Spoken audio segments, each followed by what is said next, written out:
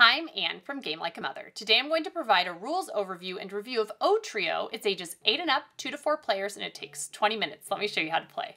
The goal of the game is to be the first to get an Otrio. There are 3 different ways to get an Otrio. You can either line up 3 same-sized and colored pieces in a row, or you could get 3 pieces of one color in a row from big to small or small to big. It would not work if it was like this with the little one in the middle. They have to be in order.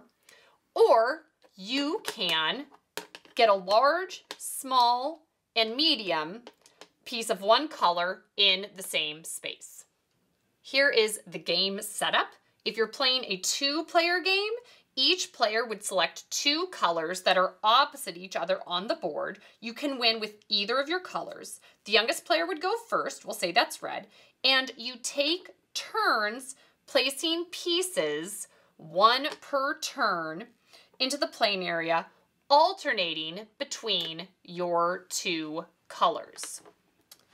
And then the first to get an Otrio would be the winner. If you're playing with 3 or 4 players, each player would select a color. If only 3 are playing, 1 color would sit out the game. So if no one picked green, then you would only play with these 3. And it's the same thing. We'll say red is still the youngest. So the youngest player can go first. And then the different players would take turns placing pieces, 1 per turn, into the playing area until somebody has an Otrio. So that's how to play Otrio. The target demographic for this game is it is a family game that is for everyone, from your 5-year-old to grandma and grandpa. Literally everyone can enjoy this game, which is pretty fabulous. The rule complexity is very easy, which helps get it to the table and makes it so it's just an instant win. When you can explain rules in half a minute, that makes it really easy to get people to play the game with you. How competitive is the game? It is medium level competitive.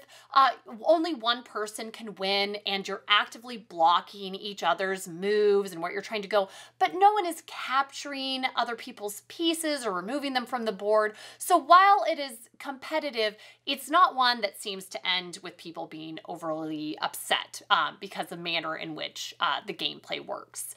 The replay value is high because it just has such a universal appeal and is so easy to learn. My one complaint when you're playing with kids for this is a lot of times if there's a good theme, that will grab them and get them into the game. And this is very pretty, but it doesn't have a theme, which is good in some ways. It makes it so it is universally appealing to a lot of different people. But to get a kid in, sometimes it can make it a little harder.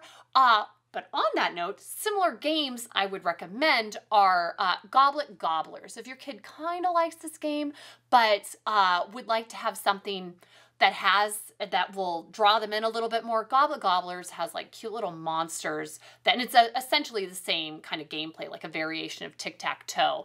And they have just 3 different sized pieces like this, and you're trying to get 3 in a row. So it's very similar, but very cute. And then the other game I'd recommend if you like this is Shut the Box. Is a very old game, but it's kind of made a comeback recently. And it's a similar kind of feel where it's just really to set up and really quick and easy to set up and play, but it's just really fun and good for all ages, just like this. So we've really been enjoying Otrio. There's a great travel size version of this game if you're looking for something like that. And I hope you go and check it out. Thanks so much and see you next time from Game Like a Mother.